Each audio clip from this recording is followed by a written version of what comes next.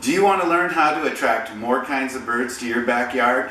I'm going to show you how with a homemade suet recipe that has peanut butter as the key ingredient.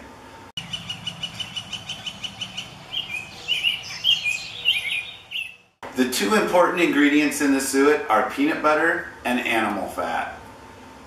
Peanut butter because birds like nuts, animal fat because birds are insect eaters and insects are animals. The other ingredients are all high in energy and nutritious. So this is what we need. We need beef fat. And this is, I rendered this beef fat, and so that's 1 pint. We need peanut butter, and this is natural creamy peanut butter that I got at Aldi.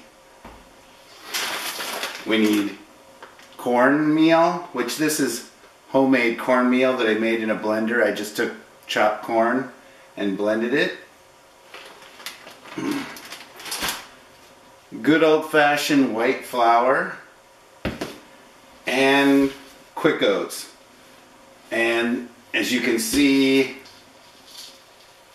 the quick oats are chopped up finer than old-fashioned oats. And I also got these at Aldi.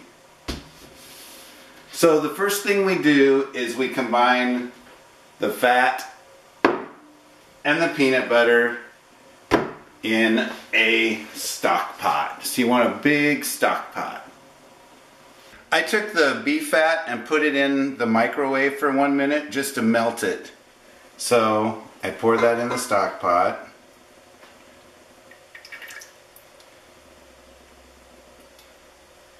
And we put our heat on low.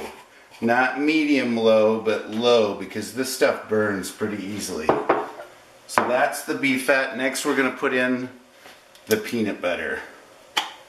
And this is the part that is less than easy to do, I think. So you scoop out the peanut butter. So it's a silicone spatula to get out the last bits of peanut butter out of the jar. Let's get our peanut butter kind of mixed into this oil. We'll let this warm up. I usually let it warm up for 5 or 10 minutes and then turn it off and then just add the dry ingredients. Measure the dry ingredients. And we need 2 cups of the white flour. I'm using a 1 cup measuring cup. So there's our 2 cups of flour, 4 cups of oatmeal, 1 cup, 2 cups, 3 cups, and 4. And then we need 4 cups of our cornmeal.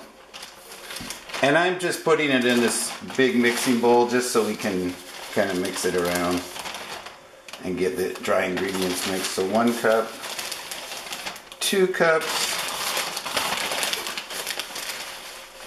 3 cups, 4 cups.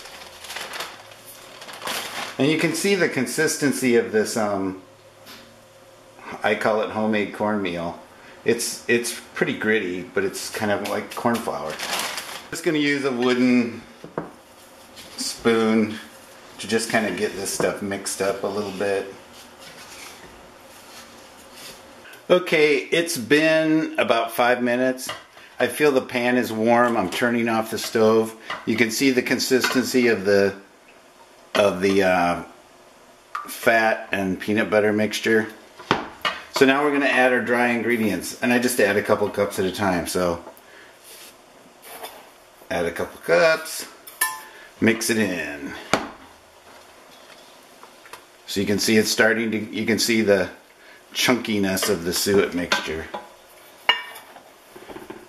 Add a couple more cups, spill some on the stove. I'm pretty good at making messes.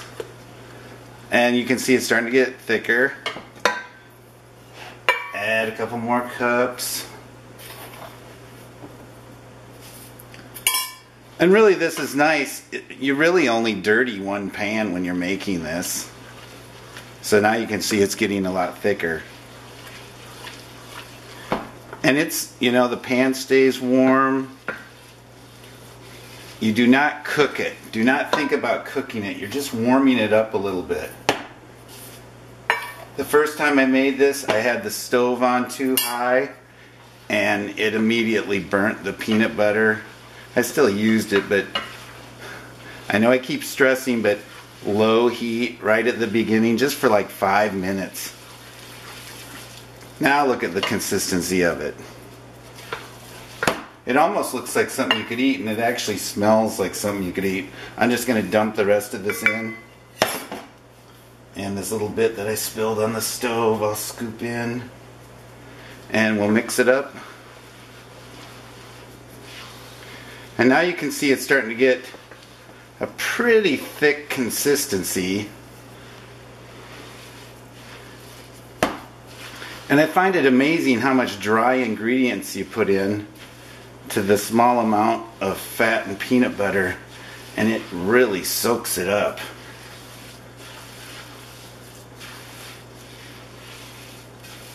And that's it. It's done. Now, it'll harden when it cools. It won't get real hard, but it'll harden a bit.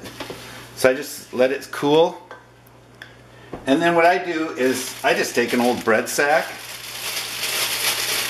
roll it out, and I'll just put, once this is cool, I'll put it in the bread sack, and I can store it in the fridge, or I just store it at room temperature because I go through it so fast, because the birds love it.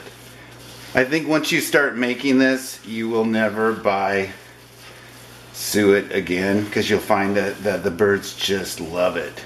So this is the finished suet after it's cooled, and then I just shape it into balls because I find it easier to work with. There's a number of ways we can serve it. One way is we just take a dish, it's a bird feeding dish, and just crumble the suet up into little pieces. And a lot of birds will prefer to eat it that way because they're not really the type of bird that would cling to a tree. But the other great way is with a suet log. And so you just drill holes in a log and you stuff the suet in. You can see it's kind of like clay. So you stuff it in there real tight, and then you just hang that. It's got a hook on it, and you hang it from a hook. Probably the most traditional way of serving it is in a suet cage or suet basket, and I just kind of flatten out the suet and pop it in there. I really don't use this method that often because the birds like the suet log. The other way that I've just discovered is sprinkling the suet on the ground, because there's a lot of ground feeding birds that prefer to eat it that way. Like you'll find juncos and tree sparrows will eat it this way, as well as brown thrashers, robins. The suet log works best for woodpeckers. All the woodpeckers love this. But the brown creeper also will only eat off this for the most part. And then the suet basket works for birds that can cling to the basket to eat it. Well, thanks for watching the video. I hope it was helpful to you. If you liked it, go ahead and subscribe to my channel. Share the video with friends who might be interested in it. Leave a comment and give it a thumbs up. I'm going to put a link up here for the suet recipe, and I'll see you next time on the Backyard Birds channel. Thanks.